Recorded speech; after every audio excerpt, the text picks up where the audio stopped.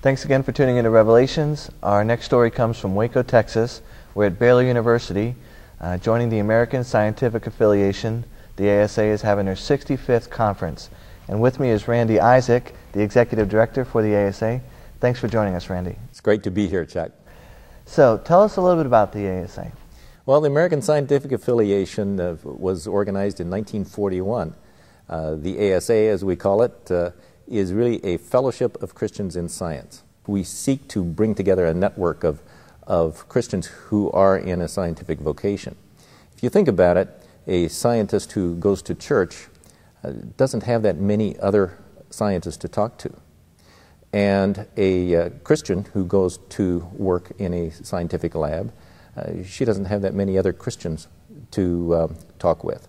So we like to bring people together who share this passion for science, the study of God's creation, and have a love for the Lord. Yeah, so there's a big misconception now in the church that, science contradicts faith. There's a prevailing myth in our culture of conflict between science and faith. The terminology has sometimes been used that there's a war between science and faith. And yet, as Christians, we know that God created this world, and that inherently there is not a conflict between what He has created and what He has revealed to us through His Word. That's great. Well, stay tuned as we go behind the scenes and talk about how science and faith really does come together. Stay tuned. People who get involved with the ASA are Christians in fields related to science who really want to know more about the interaction of science and faith. The world needs an organization like the American Scientific Affiliation because the world is confused about issues involving science and religion. And for some people, the confusion creates a great obstacle. It creates a great obstacle to a walk with God, to a deeper understanding of the universe that God has made. One of the great resources of the ASA is the newsletter. It comes out every other month, and it has a great rundown of activities that are coming up, conferences and events that you can go to. There's also the Perspectives on Science from Christian Faith. That's the journal of the American Scientific Affiliation, and that has more scholarly articles which are useful in teaching, for learning more in depth about particular issues, and really makes this a community. I think one of the things that's exciting about an organization like ASA is that it provides an opportunity for people simply to get together in fellowship, to recognize that we're not alone in the fight, if you will, the good fight that the Lord expects us to pursue as His followers on earth, but also then to convey the sense that we are not alone in this enterprise, especially to our next generation, the students we interact with, the younger colleagues that we can mentor. And I think that with the ASA, with its resources, can go ahead and be very relevant and very effective, showing that it is possible to live lives of integrity as Christians and also as scientists, doing the best we can in both areas. This type of students that usually get involved in ASA are people who have really taken interest in putting together the question of where is there a line between science and faith, and should that be explored and want to explore it. Those types of students are usually the ones that get involved with ASA. In the late 1990s, I was preparing to teach a course on science and religion, and there were very few resources available for evangelicals who both affirm the Bible and affirm the findings of modern science. And the ASA is an organization that involves scientists of all disciplines and theologians and Christian philosophers who are dedicated to helping others understand that relationship between science and Christian faith.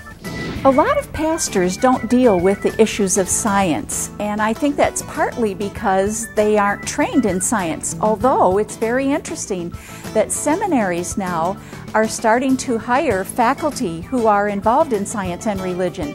And so people preparing for the ministry will have more opportunities to know about this scientific world that we live in. And we're such a dominantly scientific world that science also tells us new things that we didn't know. It's a great mystery, and in many cases scientists are like detectives. They're trying to form a picture by combining evidence from different directions. We look at things from astronomy, geology, chemistry, biology, and they all tell in different ways the same story about the history and the way of our universe and the way things work, and to be able to acknowledge when we still have things we really need to puzzle out and learn. And I think science in that sense is a great gift from God to help us learn the details of creation. What I like most about the ASA is the variety of people I meet in the ASA from across all disciplines. It's intergenerational. Well, I think that an important message that ASA has to provide to others, and especially in the church, is that faith and science do not need to be in conflict, that the Bible allows for science and faith to be in harmony. What I find so exciting about our annual meeting and about Perspectives in Science and Christian Faith, which is our quarterly periodical that comes out, is that it provides tremendously rich resources to help me in my understanding, to enlarge my vision, and to really encourage me to move out in these different areas as a person of faith and science.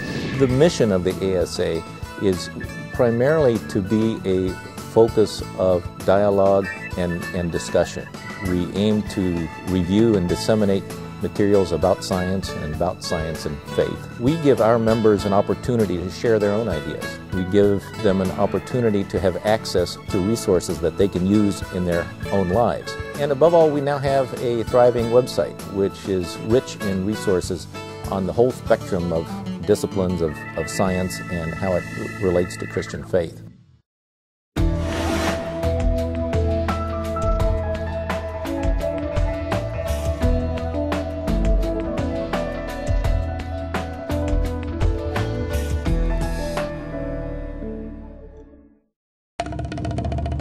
Today, native missionaries are the fastest, most efficient and economical means of sending the gospel to unreached and unevangelized people groups. Advancing Native Missions is a mission board that serves as a bridge between the body of Christ in North America and native missions in other parts of the world.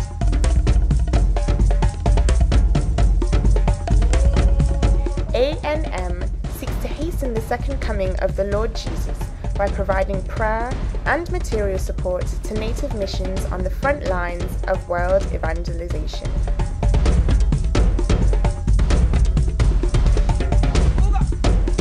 Matthew 24 verse 14 says, "And this gospel of the kingdom will be preached in all the world as a witness to all nations, and then the end will come." Worship leaders, choir members, church musicians, are you looking for quality music charts, video and audio accompaniment? Do you want to honor God by serving the poor? Your church can have, free of charge, professional music charts, choral arrangements, video and audio accompaniment that demonstrates how God's people are serving the poorest of the poor. Join a worldwide movement of mercy. Go online to harmonyofhearts.org. Click on music videos. I came to Ethiopia in response to a headline I saw in an internet news story. It said 14 million Ethiopians at risk of death by starvation. What we do is we do a rapid assessment method where we measure the middle upper arm. It's called the MUAC. And if they're 12 centimeters or smaller in diameter, they're considered by UN standards and World Health Organization standards to be severely malnourished. Mother's all right. Well, no. She's only 20 centimeters. She's not okay. She's bad. See, she can't feed her baby. If you can't feed the mother can't feed the baby. So what we do is we give enough special food. It's a special mixed food called Famix. It's designed for malnourished children. And then the rest of the family, we give them wheat and oil. That way we feed the whole family.